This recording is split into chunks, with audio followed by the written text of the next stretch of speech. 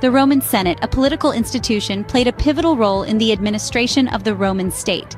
The Senate was composed of the most influential and affluent men of Rome, who deliberated on public affairs and made decisions that affected the entire empire. It was not limited to the city of Rome, but was extended to conquered peoples, binding the vast empire together.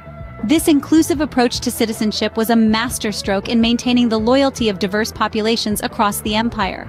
In law and governance, Rome's influence is undeniable, shaping the way modern societies operate today. The concepts and systems they put in place have not only survived but thrived, standing as a testament to the ingenuity and foresight of the Romans.